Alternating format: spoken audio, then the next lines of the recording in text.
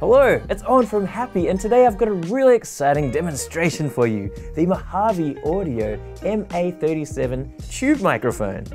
Mojave Audio is a mic company out of Burbank, California, started by David Royer in the mid-80s. Why does that name sound familiar? Well, it's this very same David Royer that set up Royer Labs, the company that you can credit with bringing ribbon mics back into style in the studio in a reliable, modernized guise in the late 90s.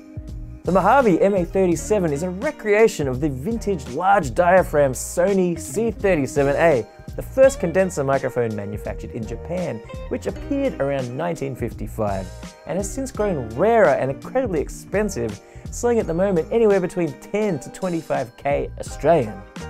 Because it's a fascinating bunch of information, let's have a brief look at the lineage of this mic's design.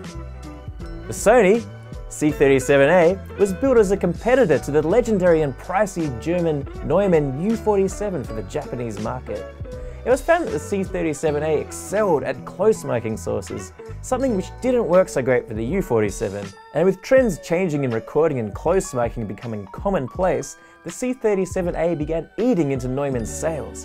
Coupled with the supplies of the U-47's V14 tube becoming scarce, Neumann was inspired by this mic to create the U-67 to compete with Sony. The other area Sony took inspiration from is the American RCA 77D mic. The RCA has an acoustically changeable mic pattern adjusted with a screwdriver on the rear of the mic, and the Sony does the same. And all these mics, it's terrifying to change the polar pattern because I'm always afraid I'll strip the screw on it. On the power supplies, there is a bass roll-off section that is very much like that on the bottom of the RCA mic, with the same labeling too. Here it's a selector switch that is flat at M for music, rolls off at 100 Hz for V1, voice 1, and at 200 Hz for V2, voice 2. The Mojave also features their own specially built capsule and an EF86 tube instead of a 6AU6 tube for easy sourcing and replacement, and a robust solid-state power supply with a Lundell transformer. You see, part of the reason the transformer is in the power supply is that Sony wanted to be able to make a smaller sized mic for the 1955 new world of television broadcast. It was felt that the RCA ribbon mics and the Neumann U-47s may dwarf the presenter or vocalist on the screen. Once you plug this thing in, you'll notice that the Mojave has a somewhat subdued high end. It's not that it's dark, it just doesn't hype the top ends like a lot of modern mics like to do. For this reason, it's great for vocalists, especially sibilant ones, drum overheads, and guitars. Always sounds silky.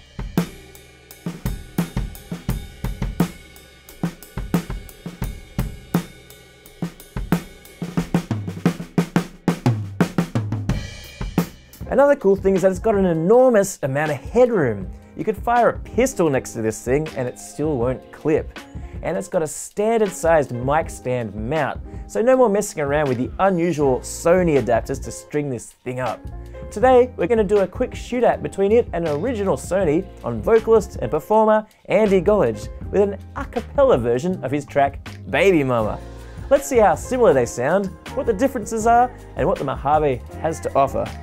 Keep in mind that the Sony is about 60 years old, and while it has been well maintained, it most likely does not sound exactly how it did fresh off the production line, whereas our Mojave here is sparkling brand new.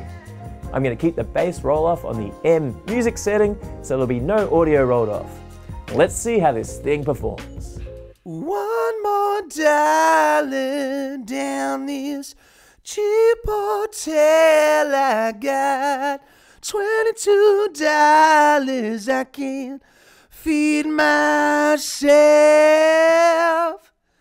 Know the feeling when you're going down. I got a hungry heart, man, can't control my health.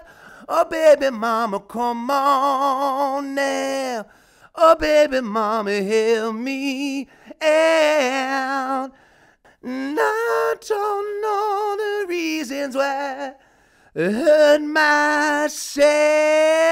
No, no, no, no, no, no. And there we have it, the Mojave MA-37 tube microphone.